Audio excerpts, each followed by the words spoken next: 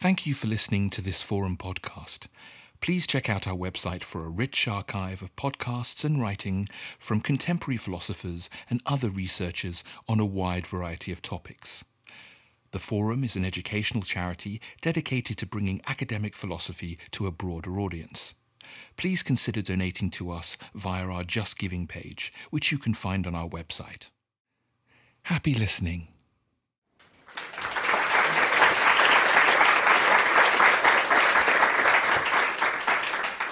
Thanks, Beth. Okay, good evening, and thank you so much for coming to this panel event on time travel. I'm Clare Moriarty. I'm a fellow for public philosophy here at the Forum, and I teach and research at King's College London. Okay, so let me introduce the panel. Emily Thomas is an assistant professor of philosophy at Durham University. She works primarily on space and time and the history of philosophy. This event conveniently marries her philosophical interests in both time and travel. She's currently writing a book on philosophical problems in travel and has a book coming out next year on theories of time in the early modern period. Her time research is supported by the Netherlands Research Council and the British Academy. Adam Roberts, to Emily's right, is Professor of 19th century literature at Royal Holloway University, London, teaching English literature and creative writing. He's published many science fiction novels and stories. The Thing itself is a science fiction rendering of Kant's Critique of Pure Reason, correct? And another... Buy many copies. Buy 7 copies in case you lose 6. Think how sad you'd be if you bought 6 copies of this novel and then lost all 6. That extra 7th copy could be the difference. And another recent novel you should perhaps buy 6 or 7 copies of is The Real Town Murders. That's 2017. And Bryan Roberts, to Adam's right, our second Roberts, is a philosopher of physics working as an associate professor of philosophy, logic and scientific method at LSE. He does a lot of work on the nature of time. He's just won a Leverhulme Prize and is co-administering a US National Science Foundation grant with a colleague in Notre Dame on the representation of observation in physics and philosophy. Okay. Right, so let's begin maybe with some introductory material. Emily, perhaps you could start us off here. So what is time travel? Why are philosophers, maybe especially philosophers who work on metaphysics, interested in it? Okay, so hello everybody. I'm glad to see there's so many of you here. Time travel we usually think of as a discrepancy between time and time, by which I mean a discrepancy between your time of departure and your time of arrival. So normally if you leave at 1 o'clock in the afternoon, your journey takes 2 hours, you're going to be arriving at 3 o'clock. Time travel means that there's going to be a discrepancy. Maybe you're arriving at 6 o'clock in the evening because you've time traveled into the future. Or maybe you'll be arriving at 5 o'clock in the morning of the same day because you've time traveled back on yourself into the past. Right, so that's how we usually understand it, as a discrepancy between time and time. Okay. As for why philosophers care about it, we've began working on time travel seriously in the 50s and 60s. And I think that was largely a result of developments in physics, which we'll hear more about, I suspect, which taught philosophers that perhaps we should be thinking of time as being a bit more like space. So by this time, science was happy to unify space and time as space-time, and this, I think, got philosophers really thinking about, well, in space, you can travel in any direction. You can go north or south or left or right. So why can't you do that in time too, if time is somehow really closely related to space? Okay, so does this kind of a discussion of time travel require something like a theory of time, or is that something we need to have in place? I think there are definitely big assumptions that go into any discussion of time travel. And one of the biggest, I think, is an assumption that the past and the future are actually real.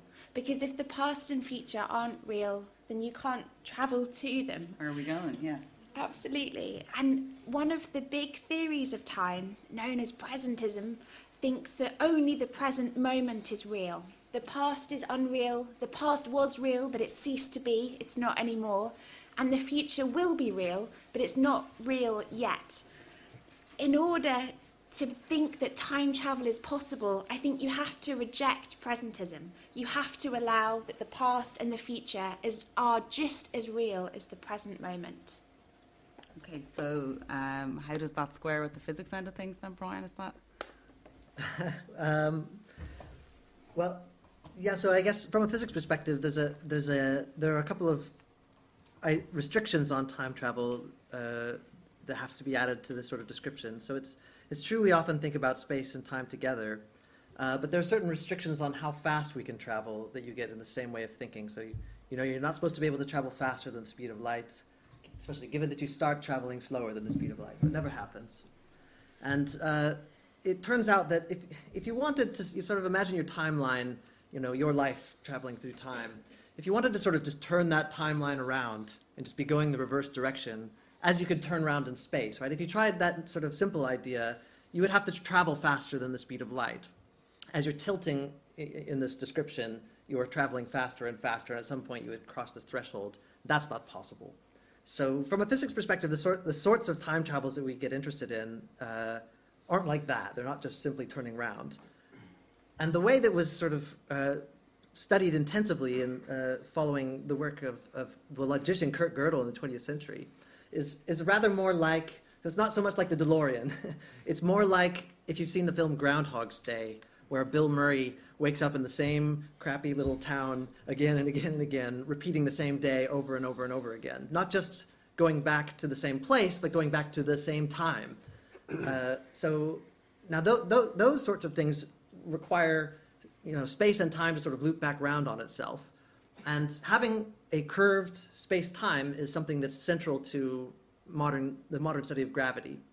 So this is a perfectly reasonable thing to happen as far as we currently understand space-time.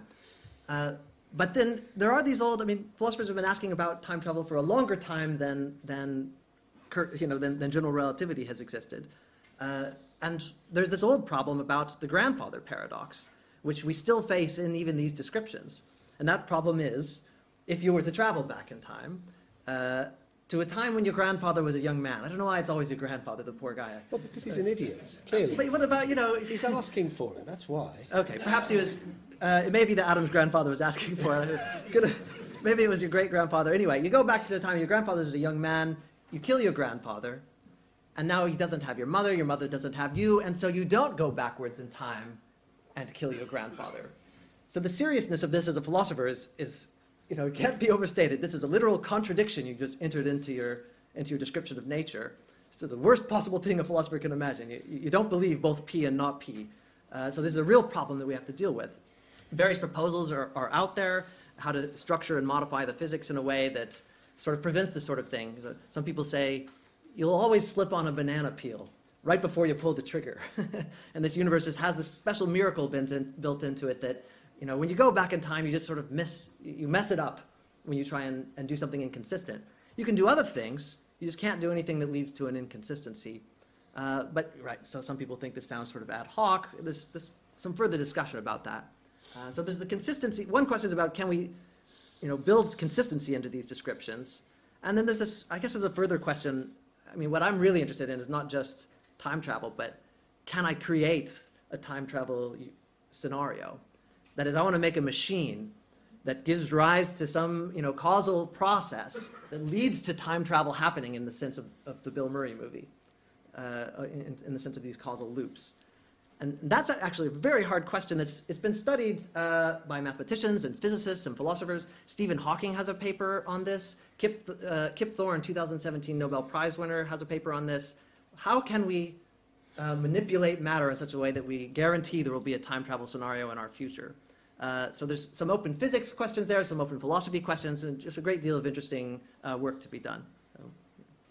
Okay, so from the point of view of science fiction or literature, have you written about murdering your own grandfather yet? I feel bad for my granddad. My granddad was a very nice man, a very lovely man, and he's dead now anyway, so it would be egregious to But make how did it again. happen?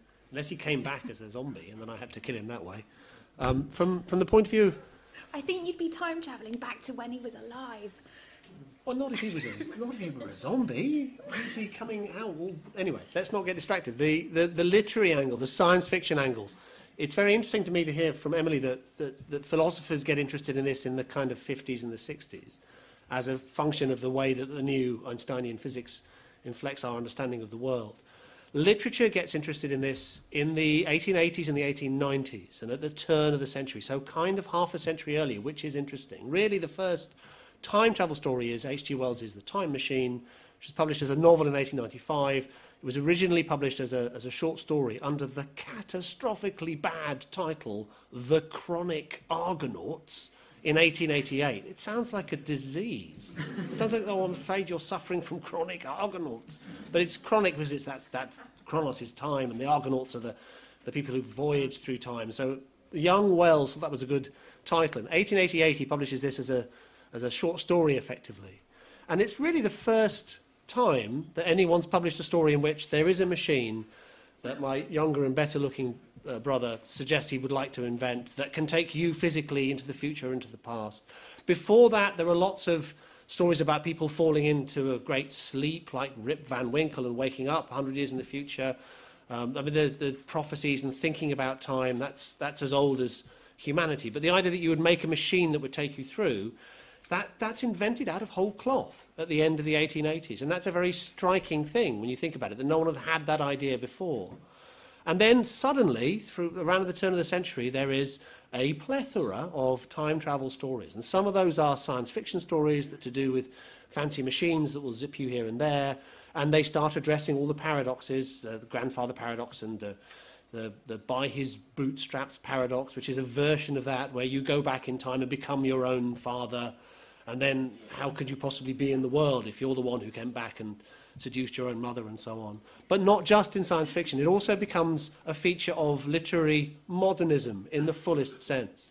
So one of the arguments I make that I have none of my literary studies colleagues have any sympathy for is that Proust's great novel, La Recherche du Temps Perdu, In Search of Lost Time, his great modernist masterpiece, is kind of science fiction because it's kind of all about travelling back in time to this moment that's fixed in Marcel, the narrator's memory. He eats the Madeleine cake and it takes him back to being a child again. The whole book is stuck in this narrative loop where he really can't get past how much he loves his mother, how important his grandmother was to him. And that's very modernist, the very early 20th century. It seems to me that the philosophers, and I don't say this to be disrespectful, because you're very a la mode and so on, but it seems to me you're a little behind the curve. That culturally, the idea of time travel comes into general currency round about 1900, kind of 50 years before you were saying. As far as I'm aware, that's exactly the case. That it was discussed in literature, but you get the odd discussion in philosophy around the turn of the century. Surely Nietzsche's eternal recurrence, though. Yeah. Well, eternal recurrence. Someone should say, what?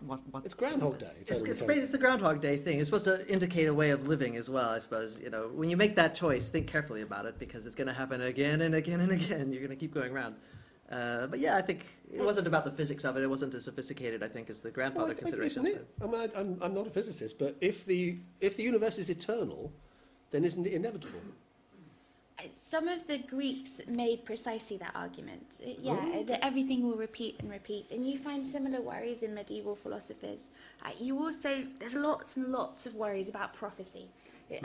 What does prophecy mean? How is it that someone can see into the future? But as far as I'm aware, there are no serious discussions of time travel until the 50s. There's the odd one or two, but not much. So why then the 1880s for literature? Do you think there was something fundamental happening culturally, or machines?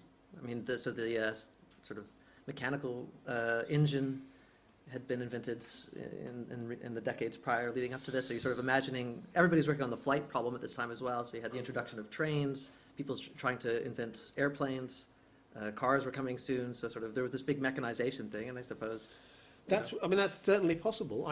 The short answer is I don't know. I think something big happened around then, in a cultural sense.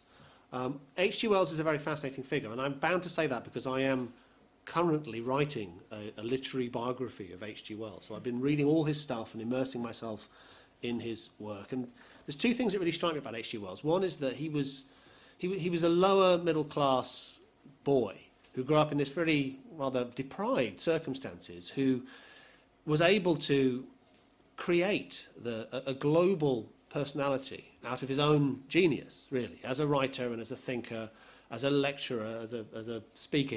By the 1920s, he was one of the most famous people on the planet, and that came out of nowhere. He had no breeding and no background. That's all him. And I think that has something to do with it. If you read The Time Machine, the machine itself is described in only the vaguest terms, and he's not going to give you a blueprint. I'm sorry, but he's not going to say this is how you make this time machine. But the one thing that is specified is that it has a saddle, that you have to sit on the saddle and then operate the dials to go to the past or the future, depending. And the time traveller decides he wants to go to the future. So he goes to the year 802,701, which is far in the future, and finds that the world has degenerated, and that the foppish Eloi, who become almost imbeciles, live these happy lives, and the clever but bestial cannibalistic Morlocks live under the ground. You know the story of the time machine, don't you? Yes. No. I don't want to teach my grandmother to suck eggs. But he sat on a saddle. Now, the thing that interests me about that is the bicycle, which seems like a humble machine. If we're talking about the machines of the Industrial Revolution, we're likely to think of great steam engines and mining equipment and vast engines of war and so on. But in a way, the bicycle is an even more important machine because it gave a whole class of people mobility that they had not had before. If you were born in 1800, the only way you get about is if you were wealthy enough to own a horse. And that meant that if you weren't, you stayed where you were. You were born in the village and you died in the village. Now, the railways brought some mobility, but the bicycle at the end of the century gave working class and lower middle class people the freedom to go everywhere. So Wells and his first wife used to leave southwest London where they lived and cycle down to Brighton and then cycle up to Kent. I mean, it's astonishing to read about, actually. I couldn't do that. And I cycle a lot, but it just looks exhausting to me. But they weren't in a hurry. They would take time over doing it. And I think that the mobility that gave people is partly a literal mobility. It means you can just go down to Brighton cheaply. It's also a social mobility. It means you as a class are no longer confined in the way that has been historically the case. And I think those two versions of mobility feed into Wells's fantasy of the total mobility, which is you can go anywhere in time. And that has something to do with it, I think. I don't know. Do you guys cycle? Yeah. In London? Yeah. Do you have a death That's wish? brave. Just adrenaline junkie. So you're kind of on a time machine already. You just need to add the extra bits, and then you could travel in time. So I'd love to have a machine that just can go anywhere here or there. I suppose there's a way of getting to the future along these lines if you had a fast enough bicycle. A very, very fast bicycle. Yeah, and you can't come back is the catch either. So there's this phenomenon called the twin, what would we call it? The twin scenario, the twin effect. Sometimes people call it the twin paradox, but it's not a proper paradox from a philosopher's perspective. It's a fact. So there's this property of high-speed travelers that if someone were to get on a spaceship and leave the Earth at a high speed, say close to the speed of light, 99% the speed of light, and they travel for a year or so in some direction, and then they turn around again and come back, same speed. So about 2 years have passed in their journey. They've gotten 2 years older. But everyone who stayed here on Earth will have aged, say, 50 years, an extraordinary amount. All their friends are dead, say, now are old. And that's a property of special, not even general relativity, which is very well studied. We have lots of experimental evidence for this effect. It's called time dilation. We experience it all. You're experiencing it right now, that there are these cosmic rays that are hitting the Earth, and they splash down muons from the atmosphere. These are tiny particles that have a very short lifetime. They tend to disappear quickly. And they would never make it all the way down to the Earth where we detect them unless their time had slowed down. This is sort of how we explain it. We say the time, the little clock associated with that muon has slowed down in such a way that, well, it has a slow ticking clock. It can make it that distance without disappearing. So this sort of time travel has evidence in its favor. All your friends would be dead if you did this journey. You'd be far in the future, and only 2 years passed for you. But you could never go back again. There's not a button that would take you back. So time dilation takes you to the future, maybe in a particular way related to our normal passage of time towards the future, but not to the past. But would you want to go to the past? Or would you want to go... If you had a machine, would you prefer to go backwards or would you prefer to go forwards? Backwards, I think. Yeah. Forwards for me. Yeah. I think forwards. I want to see... It says a lot about it as well. I want to see if we get to 2018 without a nuclear war with North Korea. That's one thing I want to see. I feel like a lot of people just want to be out of this time. So maybe it's a good time to pause for a few questions from the audience, if there are any. Yeah, it's not really a question, but it is more related to this thing about the bicycle. And I thought about this in the past about actually it's two things so mechanised forms of transport are a kind of time machine, and it's kind of more of kind of sense of perspective. So if someone didn't know about this machine, for example, the bicycle or the car, and they were expecting you at a particular time, but actually you turn up much earlier, then it's almost like you have travelled in some way by using a machine. Another thing that's a little bit more weirder is regarding H.G. Wells. I remember reading an article many years ago in a magazine called Paranoia, I don't know if it's still going, and which had the theory that H.G. Wells was well connected with certain circles. The reason why he was able to come out with the things that he came out with, which seems quite prophetic, was because he was kind of in the know, shall we say. He's one of the Illuminati. Something like that. Now you've given me a thesis now for my literary biography. Or maybe he was a time traveller. Maybe he was... There is a movie called Time After Time in which H.G. Wells actually builds his time machine and he travels to 1980s Los Angeles because he's chasing Jack the Ripper, who somehow escaped 1980s Los Angeles before him. So, it could have been a documentary. Perhaps it wasn't a movie after all. That explains so much about when I lived in LA. It was. I'm of an age when I grew up listening to bands like Hawkwind, and I remember when I first understood that Hawkwind's Silver Machine, which I had in my head as some kind of super fast, faster than light spaceship, was just a bicycle. It's a bicycle that one of the band members had that he was really proud of, that was all silver and went really fast. Bicycles are very cool. We should talk more about bicycles in philosophy. Absolutely, we should. Yes, I couldn't agree with you more. I feel like Flan O'Brien has done a good job on bicycle popularisation. He's very keen on the bicycle, isn't he? Indeed. We've got one more question here in the middle. Yeah, hi. I was just wondering about each of your perspectives on the potential relationship between time travel and storytelling. So I'm just going to plug myself a little bit. So basically, last year I made this sci-fi short film called Unstuck about a young woman who meets a man claiming to be a time traveller. So as you may guess, it was directly inspired by Slaughterhouse 5, the Unstuck in Time thing. And what I was interested in exploring in that is the idea that time travel is the ultimate form of wish fulfillment, because it is one of the very few things, well, beyond time dilation, like you said, traveling back in the past is like one of the only things which is literally impossible as far as we're aware. So the notion, so our kind of cultural obsession with time travel is born out of this never-ending desire to go back and change things, even though it is impossible. And so storytelling in that respect, but also in the sense that our very perception of time is in a way a story, in the sense that so our kind of Gregorian calendar, 9 to 5, 24-hour clock, that kind of thing, is a kind of storytelling, and that it provides structure to our lives so that we don't feel atomless and unstuck from time. So yeah, I was just kind of wondering whether gone off. Oh no, it hasn't. I was wondering whether that line of thinking is any actual philosophical basis, or whether it's just kind of me spouting off on one.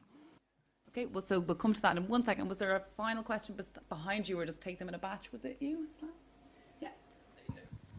Oh, do you think that there are more problems for time-travelling people or living things than objects or particles, which seem a lot more realistic?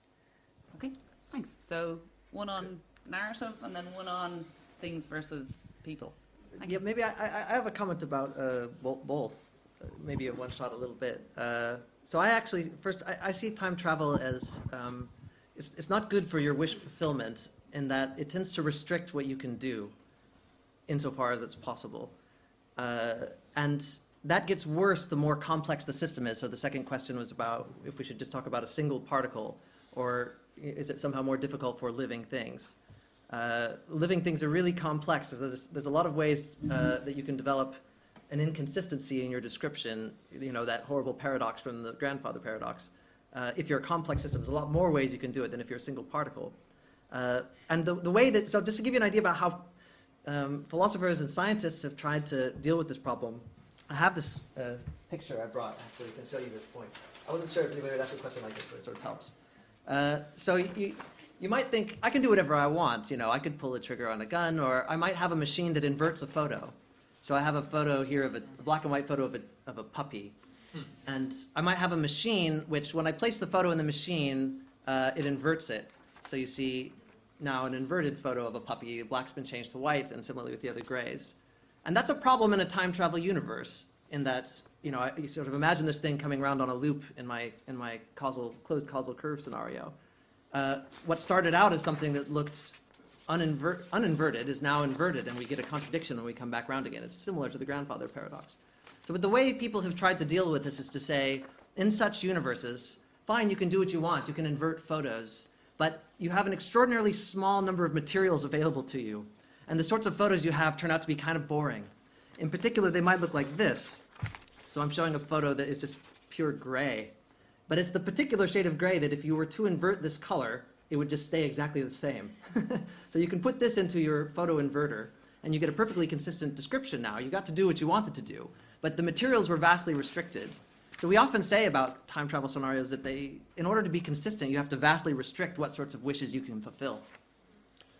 So I got all my philosophy out of reading science fiction, which seems to be the best way of doing it. But I've come across this idea in science fiction stories that the theory that there is just one atom. This is why all the atoms are exactly the same size, improbably enough. This one atom lasts the whole length of the universe and then travels back in time as antimatter and then travels the length of the universe again and has done this however many trillions of times it is necessary to create all the atoms that make everything up.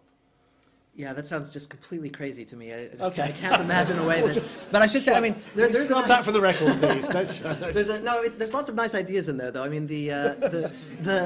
It's true. Feynman proposed this nice perspective that if you have a particle moving in time, there are simply two views that you can take on that particle. On one perspective, you see a particle moving in one direction in time, and it has a certain charge. But that turns out to be, for all predictive purposes in physics, it's just equivalent to a particle with the opposite charge, which would be the antiparticle, moving the other direction in time. But this isn't the sort of scenario where you have things sort of pumping forwards and backwards and doing different things every time they go back and forth. It's sort of one description which has two perspectives associated with it. So it's really sort of a perspective on the arrow of time. So why are all the atoms exactly the same size? Doesn't that seem... They're not, mate. They're all over the place. We have a huge ontology of so many different kinds of particles. So there's big ones, small ones. The Higgs has a certain mass energy. Other particles have other mass energy. All the Higgs are the same size, aren't they? You mean atoms specifically? All atoms of the same kind. So, so we have this giant ontology. All the atoms are the same size. Yeah. And they're within kinds. There's nothing else like that in nature, it seems to me. Well, we're not the same size. But we're made, okay, that's true. Fair enough. In terms of... They're identical in a certain sense, that's true. So I want to go back to this motivation question.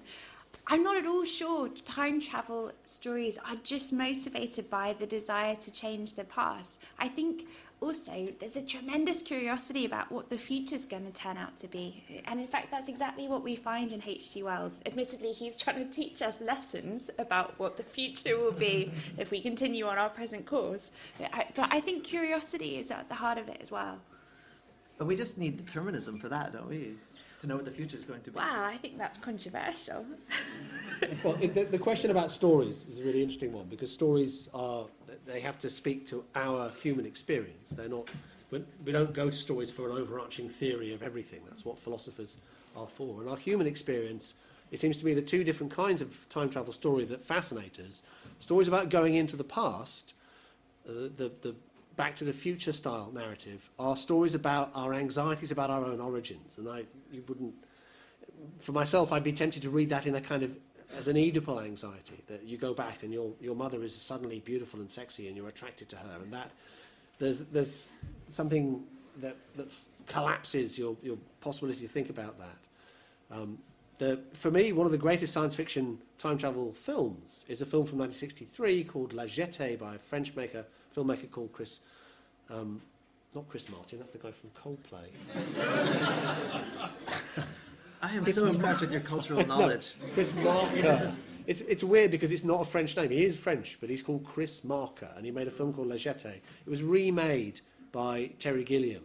It's a story about a future, a blasted post-apocalyptic future, and a character who keeps coming back to a particular moment when he, as a child, saw a man being shot dead at Orly Airport in France. It turns out that it is he himself who is being shot dead. You may have seen this movie. You may have seen the Terry Gilliam remake. So there's that anxiety, which is a kind of Oedipal anxiety, but then travelling to the future, I think, is the attempt to vault over our own death. And those are stories about our anxiety, about our own mortality. And one of the things that makes the time machine so very clever, it's only a short little novel. You could read it in an afternoon. But after he has gone to 802, 701 and met the Eloy and the Morlocks, the time traveller goes further into the future. And what he then discovers is humanity has devolved further. First of all, into these huge, horrible, crab-like creatures wandering around on a terminal beach where a huge, red, swollen sun never sets. And then finally goes further, and then the sun has gone, and now there's just some weird black blob, and that is where we're all going. That's the ultimate evolution of humanity into nothing. So the clever thing about the time machine is the way it takes that fantasy that we can escape our own embeddedness in time, we can escape our own mortality, and it says, you can't know. The entropy is simply the way the universe is, that you'll go into the future and then not only you but everything is dying. And that, I think, it's not a very comforting story, but it's a very compelling story. It's interesting, yeah. So you see it as in a lot of different ways about irreversibility. That the universe has all these irreversible processes like death or a certain cultural end or the increase of entropy, and that's the sort of thing that it's not symmetric under reversal of time. Yeah, so that would be right. But I suppose what I'm also suggesting to the philosophers is that when you talk about how it can't be P and not P, when you talk about your profound intellectual aversion to the kind of paradoxes that time travel notionally throws up, actually that aversion is an Oedipal terror of the primal scene out of which your parents sexually created you. That's why it has such... That's a very useful piece of information. Yeah, it's good to know. It's good to know. Thank you. Just to frame your intellectual endeavours. Wonderful. There's a lot of dystopian future scenarios. Do we have much by the way of utopian ones? Is there a real swing towards the negative when it comes to the way we narrativise sort of future time travel scenarios? I mean, I don't want to hog the microphone. What am I talking about? Of course I want to hog the microphone. Listen to me. The short answer to that is the utopias had a vogue. And actually, interestingly, given what we're talking about, there was a resurgence of them at the end of the 19th century. It starts in the 16th century, and they're kind of constant. Future utopias start with a book called Looking Backwards by a man called Edward Bellamy, which was completely forgotten. I don't want anyone read Looking Backwards by Edward Bellamy from 1887. In its day, it was one of the best-selling novels in the world, and Bellamy formed a political party and had a real shot at the US presidency on the back of it. Everyone read it, everyone wrote responses to it, and it's about a man who wakes up 100 years in the future in 1987 in a utopia. And Bellamy's political party was saying, well, if we just do what I say, then that's how we'll get to that utopia. And there were dozens and dozens and dozens of future utopias through the 1880s and 90s into the 1900s. Now, you're right, nowadays, nobody writes utopia anymore. Now the whole vibe is dystopian and dark and gritty and mean.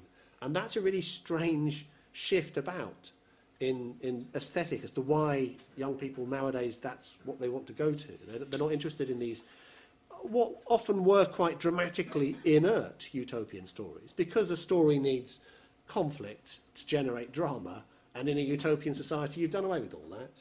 So maybe the shift is simply a narratological one, that dystopias tell better stories than utopias do. Not just young people. Things like Brave New World, Fahrenheit 451, they've been around for a long time now. So, yes, I'm going to bring everything back to H.G. Wells, because he is my King Charles head. Brave New World was a parody of H.G. Wells's utopias. H.G. Wells wrote 6 or 7 future utopias, in which he had this vision for a world state where everything would be happy. And Aldous Huxley said, well, this is ridiculous, obviously it wouldn't work out that way, as a specific reaction to that. Although I have to say, I've taught H.G. Wells to undergraduates, and it can be hard getting 18 and 19-year-olds to get their head around the idea that a world in which they can take as many drugs and have as much sex as they like is a dystopia. It's quite hard sometimes for them to really grasp Aldous Huxley's dystopian message there. It's like, what's not to like? So, Emily, do you have any thoughts on the difference between backwards and forwards direction then from a sort of philosophical point of view? Okay, I do. So, oddly, in philosophy of time, all the discussion focuses on backwards time travel. And I'm not entirely sure why, but that really is where the focus lies. And if forwards time travel is discussed, it is often precisely these kinds of time dilations we were discussing earlier, which are then dismissed fairly quickly. The idea being that there's not really a discrepancy between your arrival and departure time if we can account for it using some fairly well understood physics. So that's just not enough of a discrepancy to count as time travel. Oh, but it is sorry to interrupt, but I do think it is a discrepancy in that you have two clocks. You have your clock on the spaceship when you travel out and come back again. And that, in Lewis's terms, this would be your internal time. Yeah. And then you have some other time parameter which is associated with the people on Earth. And Lewis might write down space-time coordinates and call this external time. Yeah. But it's really a difference between two kinds of clocks. That is a powerful discrepancy. It's just now we accept that it's a fact too, Some philosophers think, so of course they would agree with you, the time traveller has a personal watch and then the watch is going to register a different time to the person who's stuck back on Earth. So there is a discrepancy of time, but some philosophers just don't want to class that as time travel because they think it's an explicable discrepancy. I think that's probably what's going on. What they're more interested in is inexplicable discrepancies, so jumps back into the past that we can't explain or understand using our current physics. And I wonder if the reason philosophers don't discuss backwards time travel as much is just forwards time travel as much as backwards time travel is just because thinking about the future as real is stranger than thinking about the past as real. So we all know that there are facts about the past. Dinosaurs existed at such and such a time. There was the fall of the Roman Empire. We think of the past... Were those two things connected? I think they were, yeah. That's a much better story than the actual story, though, isn't it? Tyrannosaurus Rex is with Julius rampaging Caesar. through Rome. I agree. Sorry. That was good. As a Leibnizian, I believe you are committed to that. Yeah, I think so, yeah. I'll accept that. Yeah. Where on earth was I going with this? In my head, I just have dinosaurs eating Leibniz. I would say that it's interesting, and I wouldn't use the word fetish. I wouldn't suggest that physicists make a fetish out of clocks, because that would sound a bit insulting. And you're sitting quite close to me, and you might hit me. But clocks are not a fact of the universe. Clocks are historically and culturally determined things, and it goes back to where we started in this discussion in a way. There have been clocks for a long, long time, but the search for accurate clocks that will properly measure time in a way that can be globalised is a function of the 19th century. And it's a function, to go back to the question that was asked earlier, it's about travel, it's about railway timetables, about linking together communities that wouldn't normally be linked together. As the technologies of travel become more rapid, it becomes more important that we're all working to the same clock. So that's an 18th and a 19th century phenomenon in a way. Well, I suppose I'm using the words, one should be more general in the notion of clock, that when one describes these sorts of time dilation scenarios, so it's not just the mechanical clock that slows. Your pulse is a clock in the same sense, that slows. You could have a continuous hourglass, you could have water flowing through a pipe and filling it. Any process you can imagine will slow down all in exactly the same way when you put it on the spaceship. So it's not something that you detect when you get on the spaceship. Why? Because everything has slowed. What could you use to compare and find that your clocks had slowed down? You couldn't take one clock and compare it to the other because they both slowed, so they're still in sync. So it's clock in a much more general sense. We're talking really just about processes. Everything slows when one is in relative motion with respect to the others. And I'm not denying the physics of it, but I'm suggesting that your pulse obviously speeds up or slows down. Your sense of how time is passing, we've all had this experience. I have kids. For them, a year is an eternity. And for me, I can't believe it's not still 1979. It's still very hard for me. That was last year? Was it the year before last? No, it's a good point. I mean, so there is this further question of how the psychological experience of time couples to physical processes like the motions of particles in space. But what's dilating in this description, in the Einsteinian description, is not, we're not really making a claim about the psychology. You may just be terrified because you're on a spaceship, but if we Or consider, being for eaten example, by dinosaurs. Yeah. yeah. But look at any physical process associated with you. Even your cell metabolism. Every little bit of you will have slowed in just the same way. But do you think that the kinds of time slides into the future that you get with time dilation is the same as cycling and jumping into the future that we get in the time machine? Well, so I thought about what you might mean when you said that jumping thing. I could think of two different sorts of things you could say. One would be sort of a discontinuity where forget about humans, just imagine a single particle moving, and then the particle stops existing, and I look at some later time and I see now this particle start existing. And I would say, I think this is a particle that's now traveled in time. But I think your identity question is sort of insightful here. I mean, there's this interesting question now. How do you know those are one and the same, really? And why not just say there was a particle that disappeared, and then there was a particle that appeared? Absolutely. So it's hard for me to tell that counts as time travel, really. I want to see... Because you'd want to see other kinds of identity conditions. So something else that's going to guarantee that this particle and that particle is the same. Yeah, I would want to know in what sense it's the same. Often, we describe things as being the same because there's a certain continuity associated with them. Parfit is famous for this view. We have continuous psychological experiences from childhood to adulthood, and this is what makes you the same person as that child who had totally different beliefs and, frankly, a different skeleton as well, right? More hair. More hair or whatever. So we could say a similar thing about particles. It's something about their continuity. But they're not sentient, they're not conscious. Fair enough. Agreed. I mean, so I read a lot of Kant because I wrote this science fiction novel based on Kant, and Kant says time and space, they're not out there in the universe. They're structures of our perception of the thing itself, whatever the thing itself is. It's not marked by a clock or anything like that. That's true, yeah. That's why you can't perceive time directly.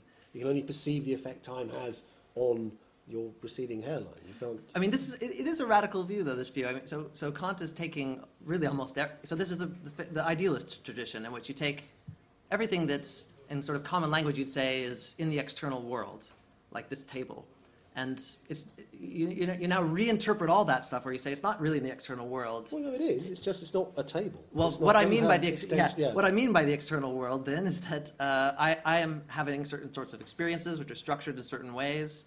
And it's really mental stuff more than external stuff that the table consists in. Yeah, that depends on what kind of idealist you are. Yeah. I'm very uncomfortable with that characterization. Okay. So the way it was explained to me was you can imagine an object, let's say in space or in time, growing older or existing in space, and you can imagine that object being taken away. We can all do that. But you can't imagine space itself being taken away, because that's not a feature of the universe. That's part of how we're seeing things. You can't think outside that because that's what structures our thoughts. So that's very much Kant's own take. All right, so I'm glad I got that right then, because he was very cross with me. Agreed. Earlier thinkers, so people like Isaac Newton back in the 17th century, they thought exactly the same thing, that I can imagine all the stuff in this room, all the tables, all the chairs, all the people being deleted from existence, but I can't imagine space and time not existing. Now, Newton took that to mean that space and time must really exist. They must really be necessary features of the universe, that they're something that you just can't delete. And then Kant's twist on that is, well, sure, you can't delete them, but the reason for that is that they're in our heads. They're just part of our very fundamental makeup. So there is something out there, and Kant calls that the Ansich, the thing itself, and we interact with it, we perceive it. But the spectacles that we're wearing to perceive it are time and space flavoured, coloured spectacles. So all the stuff that, whatever it is, we can't access it directly. We can only access it through our perceptions. And the way we perceive it is through time and through space. And if that's true, then a lot of this speculation becomes a question about how our minds work, rather than atoms and spaceships in the world. But I mean, I find this whole discussion, it's very close to psychosis in a way, You're sort of saying, I don't believe in the stuff that's out there, And in fact, really with Kant, you're not supposed to know you don't really know stuff about what's out there. He has these strange proofs that the external world exists, but that one doesn't know anything about it. So it's sometimes called epistemological idealism. But I think what's dangerous about these sorts of views is that they are drawing an inference about space and time on the basis of what we can and can't imagine. See, I couldn't imagine space disappearing. But our imaginations are extraordinarily limited. You know, I mean, nobody thought of time travel until H.G. Wells in the 19th century. And I mean, from my perspective, there's a certain sense in which space gets deleted every time a black hole forms and a singularity develops. There's not a central point to the black hole. This is a sort of breakdown in the description of physics, and there is no place or time associated with its center. It is simply a singularity. And I think if someone said, no, but that's not possible because I can't imagine deleting space, I would think they were simply not being imaginative enough. And nature really is just much more imaginative than we are, so it's best to pay attention to it. I mean, I'd agree with that, although it is an article of faith to say nature is more imaginative than we are.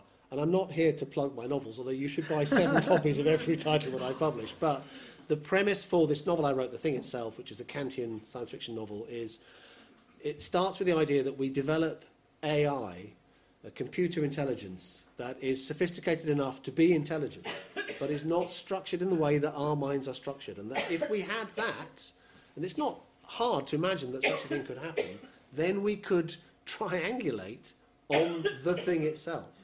We'd have our perception of it, and we'd have some third party's perception, which isn't limited by our perceptions. And if we could do that, then suddenly everything becomes possible. And then it has to be a science fiction novel, so then it becomes having direct access to the thing itself means you can alter space and alter time and travel in time and do all these things that you say you can't.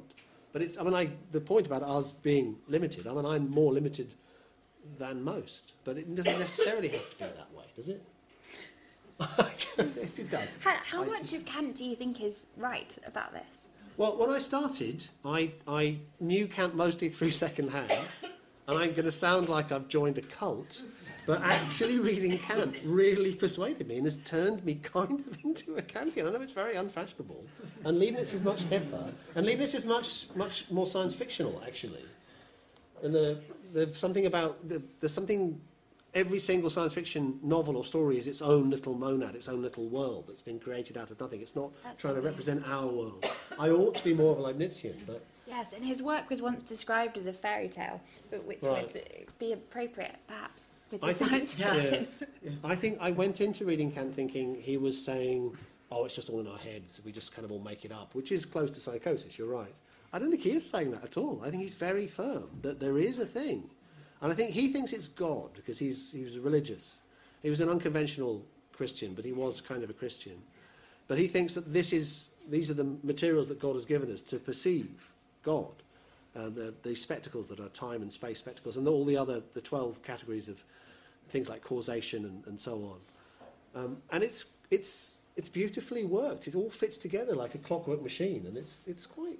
It doesn't persuade you, though, as a professional philosopher. It doesn't persuade me, but it is nonetheless an extremely well-reasoned so why position. Can you say quickly why Kant's wrong? Because then it could disabuse me. He thought space was Euclidean, you know? Space is not Euclidean. And moreover, that was meant to be synthetic a priori. I mean, this is a guy who regularly is just inward-looking and then drawing inferences about things that properly should be understood experimentally. But we know space is non-Euclidean by experiments experience. are also inward-looking. That's his whole point. So There's no way of stepping outside. Yeah, so maybe let me revise. However you interpret it, the methodology of science, of presenting evidence and devising testable scenarios to inform your views, that it's just much more reliable than Kant's strategy for understanding space. To be fair to Kant, had he known about any of the stuff we know now, I think he might well have developed his views in different ways. He was really into science. A priori knowledge. I mean, a priori knowledge is a powerful claim, right? It's supposed to be, you know something independently of what happens in your, external experience of the external world. So it's prior to experience, you have knowledge. So it shouldn't matter that you experience, the facts and experiments of general relativity. His claim was that space is Euclidean. And this is a sign to me of a sick view. It was tested, Kant's view, in a way, and it was found wrong. Kind of, but kind of not. We're in a Euclidean space now. At certain, if you push, I'm not. If you It's push it definitely to a certain, if you push space as far as it'll go, it turns into weird Einsteinian curvature and so on. Seems very unfair to take Kant to task for not being Einstein. failing to be aware of a geometry that wouldn't obtain for a further 100 years. Why then did he maybe? call it whoa. 19th century phenomenon here, not 100. But why if he calls it a priori, why shouldn't I take him to task? He said it's prior to experienced knowledge, and then we say, but he didn't have the same experiences as us. But by his own lights, that shouldn't matter. He was attempting to solve problems that he found in space and time between Newton and Leibniz. It's a product of his period. Okay, good. So as long as I'm happy to relegate him to like the historical role that he played. He was very influential. I think it's fine. But the views on by current standards, I find just unsatisfactory. I don't think he would have believed in time travel. I will say that. No, I think that's right. Okay, so maybe now would be a good time to break for some audience questions. Let the stage cool down a notch or two. Yes. Okay, hands high. Okay, we've got one in the front here, then one here, and then one here. So we'll take three together on that kind of work. Hi, I think my question is maybe about the nature of time. So could you explain why does time go in one direction? Why isn't it naturally going backwards? Is it like, I think it's to do with entropy or something. I don't know the details. And also, why time travel obviously has never been invented because we've never seen people from the future. Okay, so we'll come back Where to are it all the in one time second. travelers? That's such a great question. Yeah. Sorry, how does he know? Good point. They would have said. So we'll just try and take two more questions just before we address them all in a batch. So one here. Hello. I was thinking about like the physics aspect. If we like combine some ideas, because you guys started thinking about time in terms of space, and then I just thought about like if we think of like quantum jumps, and make it like a Schrodinger's sort of experiment, and we think like take the micro into the macro, and sort of try to like elaborate like if we assume that the identity problem doesn't exist and just take the quantum jumps and then turn it into like a macro scale, and maybe we think like I was thinking what that scenario could look like. Maybe we're always like jumping like a multiple world scenario type of thing, multiple universe scenario. I'm not sure like but expressing it, but like, I just wanted your ideas, and if someone has thought about that like in the Schrodinger thought. Okay, and then just behind you, maybe three to the... Yeah. This is about future time travel. So if we had a machine that we could time travel to the future, do you think the machine would travel faster than the speed of light? So for us, we wouldn't age that much, but on Earth, it would go so many years past.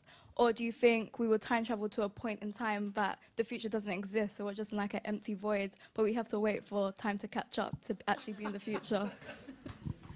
Okay, I'm going to take the first question and leave the others for you guys.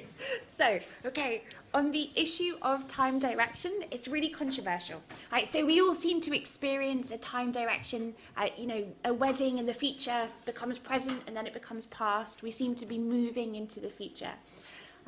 Some people think that's because there really is a direction in time. Right? So there is this thing called the passage of time, and that is just a fundamental feature of reality. That just is something about the world. Other people think that this is just a product of our psychological processes, that if we could get out of the kind of Kantian things that are drilled into our brains, that we would just not perceive this feeling of passage anymore. You might think that time is directional in virtue of processes within it. So you might think that entropy is a one-way directional process, and then you would be explaining our experience of the seeming single direction of time in virtue of things that have a direction in it. That would be one way. As for where all the time travelers are, there's some really great philosophical literature on this when they talk about how the time travelers are just hiding their tape recorders under their togas. If only we looked hard enough, we might find them. But in general, They've all been eaten by dinosaurs. They've all been eaten by dinosaurs. I think that's also the problem. In general, though, this has seemed to be an objection to the possibility of time travel. Because, as you say, surely if there were time travellers amongst us now, they just wouldn't be able to keep it secret. But then science fiction would say, this is one of the standard strategies that science fiction writers use to address the grandfather paradox Bryan was talking about. You can go back in time and you can kill your grandfather, but then you set a different timeline. And we're all familiar with this idea, that there's a huge sheaf of different timelines. You can travel back in time, but you don't go traveling back into the time that we're in. And this is the many worlds stuff. Many worlds, yes. Precisely this idea is sometimes cashed out that way. What happens when you go back in time and kill your grandfather is that you set off into a new branch of reality. Sometimes it's explained in that way. But that isn't precisely the many worlds theory, which I will allow you to. I don't have anything to say about many worlds, really. I just feel I live in one universe, not many. So maybe we could get some comment on either of the two questions. So one on maybe scaling up from something like quantum level. Is there anything to be done there? And then maybe one about jumping too far. As I understood that question, at least I had a thought about that question, so I don't know if it'll answer it completely. But it is interesting that particles, in a sense, are way down the line from what's fundamental in physics. You sort of, when you're developing quantum theory, you develop a lot of stuff, and it's not for a while that you finally see particles coming out. So these turn out to then be these rather ephemeral objects. Particles decay, and that means that whereas you once had a particular particle, a kaon, say, after a certain time, you don't have that particle anymore. It's not there, and what you have instead are 3 pions. And that sort of process is happening all the time, that you had a particle, and then you don't have the particle again. Now, I guess I was imagining some scenario that oscillates. These are really interesting processes, and they're important in physics, where you'll have a well-known example is called kaon oscillation. You'll have a kaon that decays into another particle, which is called the antikaon. And that antikaon will then decay back into a kaon. So you have this back and forth and back and forth. But one feature of the description is that you have a kaon for a while, and then you don't have a kaon. And then you have a kaon again, and then you don't have a kaon. So it maybe is a bit like that, what you were asking for, this, the particle's not there, and then it is there, and then it's not there, and then it is there. There is something continuous about that, though. The evolution of the field, of the quantum field, is continuous in time. That thing's not discontinuous. Yeah. So that was my only thought about that, is that, maybe it's a way of describing future time travel naturally. Yeah. And I talked about the idea that you could travel into the future and find there's nothing there. You have to wait for time to catch up. That is a really brilliant idea, which I'm quite tempted to steal and write a science fiction story about. But then you could sue me for breach of copyright, because it's clearly your idea. And record it, too. The idea is, it's all on tape, so I would have no stand-up. The idea that, as Emily was saying at the beginning, the idea that if we can travel into the future must somehow be there, in the same way that you can't travel to France unless France is actually there for your plane to land on when you get the other end. That's kind of taken for granted. But imagine if it weren't that way. Imagine if you travelled into a future that hadn't happened yet, and you just had to sit there in your own little bubble of time travel, whatever, until the rest of time caught up with you, and you just got older and older and older. And by the time time caught up with you, you were as old as you would have been if you'd gone the long way around. That's a really clever idea for a story. Are you interested in writing science fiction stories? Perhaps I can buy the idea off you for $1. So I don't have any American currency on me, so that's... The story with this narrative involving a bicycle comes out soon. I think we'll all know what happened here this evening. There's a wonderful story by Ian Watson called The Very Slow Time Machine, which is premised on the idea that you can travel back in time, but you can only travel back in time 1 minute per minute. So there's this guy stuck in this kind of bath escape, and you can see him through the windows, and he just gets older and older and older as he goes back 20 years. You're thinking, why would you want to... If you could go back 20 years, but you would yourself be 20 years older, so I'd be 70, and I'd be back in... Well, actually, I know. What was 20 years ago? 90s. No. 80s, I think you mean. I'm afraid so. Oh, good grief. I wouldn't want to be 70 in the 90s. That'd be a terrible thing to do. I'd be much too old to go raving or whatever it is to do. Okay, so maybe we could talk about specific challenges facing people writing about time travel. So you have both written about the history of science fiction in a way that you might describe as some sort of plotted history of time travel stories, but also written about it yourself. So are there some unique challenges maybe facing people who want to tell those kind of stories? Well, I'm reminded of the question that was asked earlier. I do think there is a difference between those stories that are fascinated by the paradoxes that physicists talk about, that can become kind of puzzle box stories where everything fits neatly together in a certain way, that provide a certain sort of satisfaction. But that's a different kind of thing from the stories that really connect with us. Groundhog Day is a really great film, not because it has interesting things to say about the physics of time travel, but because it speaks to our daily experience. Every morning we have to get up and brush our teeth. And there was a Regency dandy who committed suicide in 1818, and his suicide note was, "All this buttoning and unbuttoning." And you kind of understand what he means. It's like, oh, we've got to go through this again and again and again. And that feels like you're trapped in a temporal loop. You're not, because you're getting older and your hair's getting thinner and so on, but that's your experiential... Well, this goes back to what I was saying earlier, I think there is a weird quasi-sexual Oedipal thing going on in a lot of into the past time travel stories that give them their charge. I mean, often that's then played for laughs, as is the case with Back to the Future, another very great film, it seems to me, that they make comedy out of that. But comedy, as Freud says, comes out of our anxiety. And the anxiety here is about incestual sexual desire and the figure of the mother. And I think there is something to do with mortality that informs future, travelling into the future stories. And I think to tell the stories in the best way, in the way that connects best with your reading audience, you need to understand that about them. You said, so you said that you weren't so keen on the stories where everything fits together neatly. That made me think of The Time Traveller's Wife.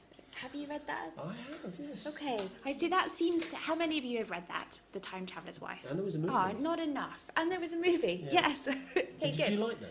I didn't see the movie, I've only read the book, No, but I liked the book enormously, yeah. And it's very much one of these time travel stories where everything fits together. You have a vague idea of how the end is going to be because you've already seen it foreshadowed in the first part of the book. And I think that connects with us. So I think it does, but I also think there's... And I'm not here to diss this novel, which was vastly more successful than anything I've ever published. So that would just sound like sour grapes. In a way, it's not to criticise the novel. I think when I read it, what struck me was these weird, creepy scenes where this guy in his 40s is effectively glomming onto this tiny young girl, saying, "We are meant to be together. This is our great relation." Thinking there's something horribly paedophilic about that. And it's a story that excavates that slightly unpleasant, predatory, nasty side to the ideal of timeless love. That wasn't how you read it. Well, there's more to the novel than that, but there is a fair bit more to... Yeah, those scenes are a bit weird. I grant you that fully. But there is a lot more. And then she's waiting her entire life because she knows at some point there's a future visit from him waiting in her future timeline. I thought stuff like that was very clever. Yeah, except I and don't sad. know. Well, no, it's not sad. No, it's just I mean sad in the sense of unhappy sad. Oh, okay. Well, you may be that. I don't know.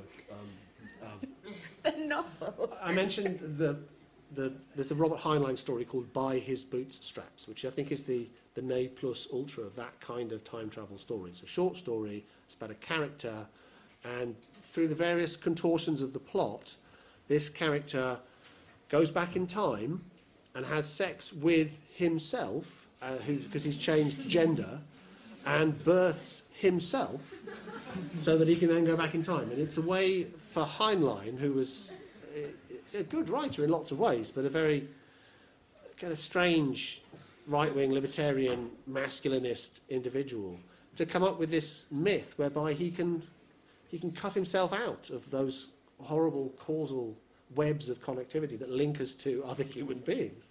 You can leap fully armed from the head of Job, and there you are, and you owe nothing to anyone. And that also seems to me, I mean, it's neat. It's a very neat... Has anyone here read that story? No. They're making a big budget movie of it, so it'll be on the screens in 2018, apparently. I mean, it's neat that it's consistent. There's no logical inconsistency of the previous kind we were discussing. Except, where does he come from? Well, I mean, one would often say... Short circuits cause and effect. Yeah, so it's a common question on closed time-like curves. It's an example of the closed time-like curve. People do another example where you've got a painting of a rose, and you received this from your grandfather, and he said, I want you to learn how to paint by perfectly copying this rose. And so you copy the rose, and then you build a time machine. You go back in time to before your grandfather knew how to paint, and you say, young man, I'd like you to learn how to paint. Here is a painting of a rose. Copy it perfectly, which he does, and then he gives it to you. Okay, and it just keeps going on this loop. And you want to ask, which rose is it? You know, what's the original painting of? But there is no such rose. And it happens in time travel universes that are ordinary. You would expect this, really. I'm calling it a causal loop. Of course, our ordinary intuitions about causation break down here. There doesn't have to be an origin. It is a perfectly consistent story. It's just looping. But I would like to see physicists struggle with this question. I feel there might be you could tell me as a storytelling expert. I wonder if there's storytelling potential here. Suppose I wanted to guarantee such a loop came into existence. This is what we normally mean. If you just read, physics literature, a Kip Thorne time machine, they're basically asking, can I set up a scenario where I'll guarantee sometime in the future one of these looping scenarios will exist? And just think about what guarantee would mean. You would expect there would be some causal process. You sort of draw a line. The matter is moving and moving and moving, and then it ends up, hitting something that causes this loop. But that loop has this character that it's, as you say, it's fully independently defined. The man doesn't have to describe anything about humanity or anything like that. He can define his own existence just through this weird circular birthing. So how can one guarantee that such a scenario exists? And so we struggle with that problem in various complex ways. We want to set up a scenario so that, it might even not be deterministic. Maybe there's lots of different things that could happen, but in every one there's some sort of looping scenario. But that's the sort of thing, yeah. I don't know if it's possible, but a lot of people are interested in this question. It does speak, I think, to the question we had earlier about where are all the time travelers? Because it could be that time travel is itself this. They're stuck in a loop. Yeah, that's my answer to that. So that's the story. I mean, I love the Terminator movie. I think Terminator movie is a great movie. But in a way, Terminator 2 is a cleverer movie because Terminator 2 takes the idea that this robot has come from the future to the past to kill John Connor's mother. And it says the reason it was able to do that is because the technology inside the robot from this future time travel world enables us to develop the time travel technology that it's then able to use to come back to us. And that's it's neat. It's narratively satisfying, but it's also existentially quite puzzling because part of me thinks in such a universe, if we are, and you don't like the many world universes, and I don't want to agitate you, but in such a universe, you might think universes in which time travel is possible become sealed off in their own short circuit, and that we happen not to be in one of those timelines. In our timeline, time moves from past to the future, and that's just how it is. If we ever develop time travel, then it would bud off. It would be like a it would branch. It would branch from our timeline. But it wouldn't branch in a linear way. It would branch in a way that recurred back upon itself. It would become its own little recursive Groundhog Day. We're going back over the same films. They're all films from the 80s as well, which shows you. Looper? That's a more recent example of a loop. I suppose it's the 100-year anniversary of H.G. Wells, so it's sensible that it'd be. Yeah. So we've looked at the kind of pressures time travel stories put on things like physics. What about sort of more social issues? So you've got examples maybe of Ms. Octavia Butler's Kindred, something like going back to explore different social periods, different periods for race, gender, this kind of thinking. Do you think time travel stories can be valuable in that way for allowing a sort of modern voice to investigate a different period or notions of progress, something like this? The short answer is yes. So that really we all travel experientially in our heads when we remember stuff and we go back, and sometimes that's an anxious process and we go back and think, oh, why did I do this? Why did I say that? How would things have worked out differently? And then we're inventing our own alternate realities in our heads. History is a larger social version of that. It's where we've all come from. What would happen could you go back and kill Hitler? Would that be a good idea to go back and kill Hitler? So, I don't know. Do you know, I once interviewed an undergraduate who I hope isn't listening, and we asked her, she's probably here, and we asked her about time travel, and we said, what would you do if you had a time machine? And she said, I would go back and shoot Hitler in the face. In the face? Like, That's nicely specific. it was very specific. It was So a good my moment. youngest is going through his Harry Potter phase. He's mad for Harry Potter. He's 10. He loves it, and that's great.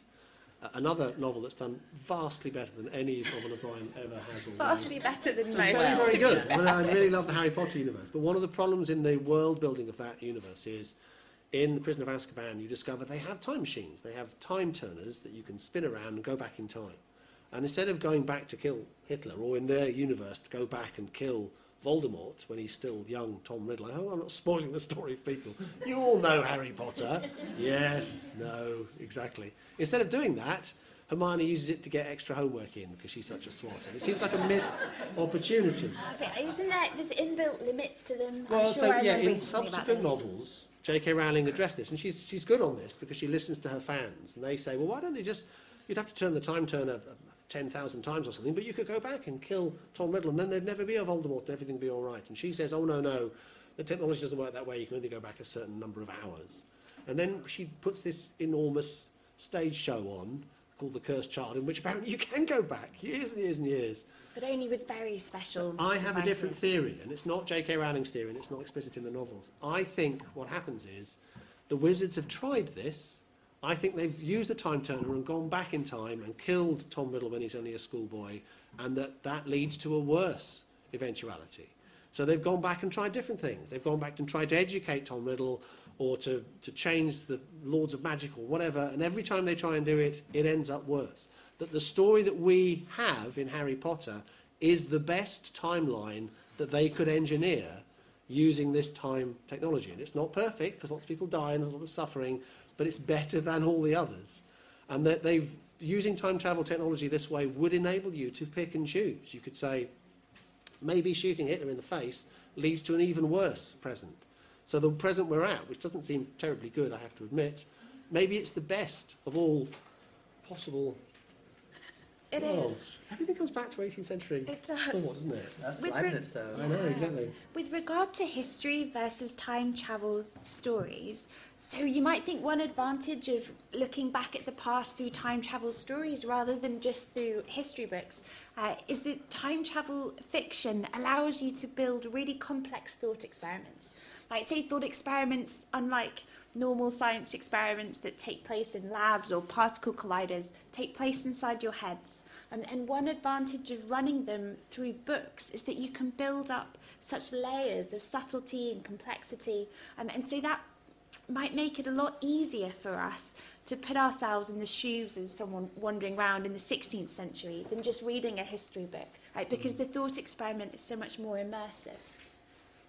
I think that's right, but I also have I think there's a wrinkle, which is that if you look at historical fiction, which is a wonderful genre of writing, and I read a lot of historical novels, they do seem to clump around certain historical periods and not others. So we get endless Elizabethan and Tudor stories, we get endless 19th century Jack the Ripper, Misty London stories, we get endless World War II stories fighting the Nazis.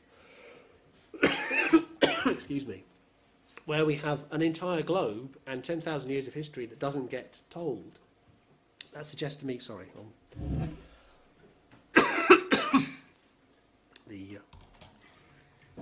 Right, that sounds like a problem. well, it sounds like we're fascinated with certain things, And not with not other with things. history as such, not with the possibilities of the thought experiment. I think that's true. But maybe one advantage of doing it as a time travel fiction book rather than just historical novels is that the time traveller is usually from our time. And so they're going to share all of our social mores and preferences. And maybe that makes it easier for us to see what's strange and what's familiar in the past. Maybe we could take a few questions again. So I know there's one here and there's one in the back.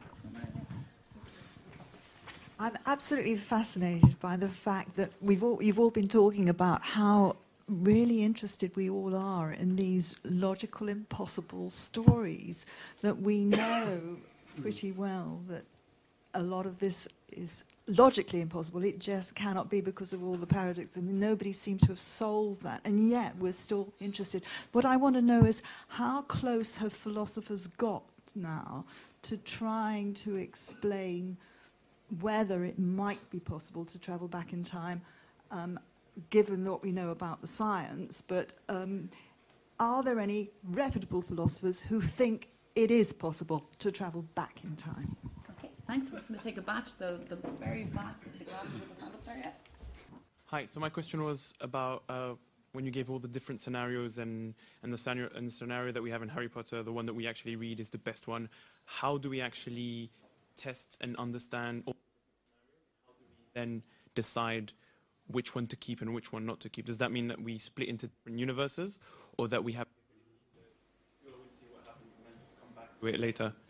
So just to understand the logic behind how you can choose which scenario you want to end up in based on which one you prefer. Okay, thanks. And then just in the middle. So you know how there's like the idea of the cyclical nature of time, and that you have like this random loop that you just keep going and going. So if we potentially could travel to the end of this loop / the beginning of the next loop, would the whole world exist exactly the same as it did before, or would it be a slight change, like in your eternal recurrence loop? Thanks very much. Okay, so you've got 3 questions there.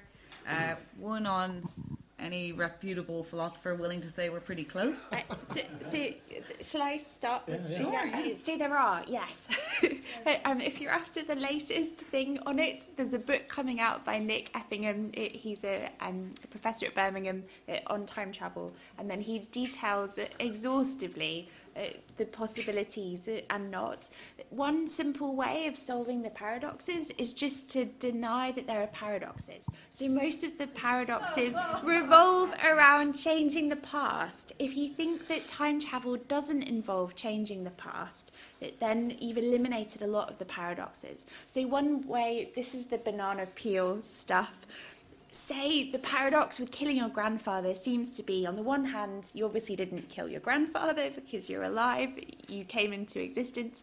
On the other hand, you can go back in time through time travel and pull the trigger. So it seems like you can and can't kill your grandfather. You might simply think that changing the past is impossible, that events in the past are always going to conspire to prevent you from doing it. So you're always going to slip over a banana peel, a twig is always going to hit your rifle at the right moment, and then there's no paradox. So that would be one way of allowing for the logical possibility.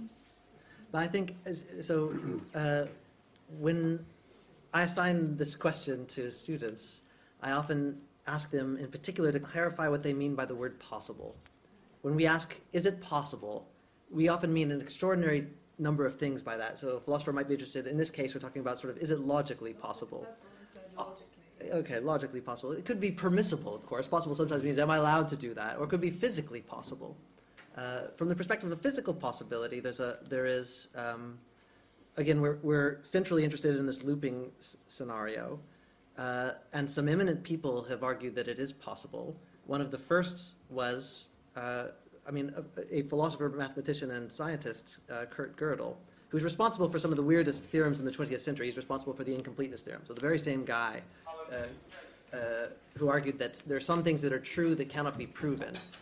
He also found a solution to Einstein's field equations. It's a possible space-time, physically possible according to Einstein's theory, which at every point has one of these loops passing through it. He thought, this seems like a problem, but at least we wouldn't practically encounter such loops often, because it turns out to get on them you'd have to accelerate extraordinarily fast, and we wouldn't have enough fuel. But from another, so it's not a practical possibility, but it is a physical possibility in this sense. So I think, yeah, a lot of people think that there are various interesting senses in which it's possible. What do you think? I think it's clearly possible in that sense, but it's not the interesting sense, because I'm sort of saying somewhere in this infinite universe there might be a loop, but, so fine. I want to know if I can get on a loop, me personally. So I think the most interesting thing is the original H.G. Wells question: what does the saddle look like? What do the buttons do?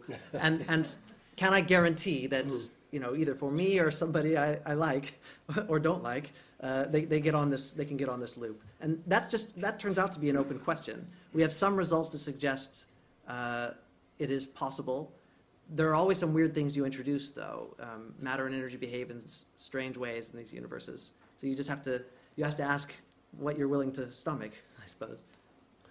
So the question on Nietzsche's eternal recurrence, which is we think of as a kind of Groundhog Day thing, is really not about the physics of it. Although, as I understand it, Nietzsche thought the physics were correct, that if the universe is infinite and endless, and if the universe is finite, it's going to come to an end and then everything will be over. But if it's infinite, it goes on forever, then every possible combination of every atom will work its way through, and everything that happens will happen again, and then will happen again an infinite number of times. But the point of that experiment, that thought experiment for Nietzsche, is not thinking about the physics, it's thinking about how we would live in such a world. So he said when he first had that thought, he was cast into despair and thought, I'm trapped in this horrible prison, I'm going to do the same thing over and over again.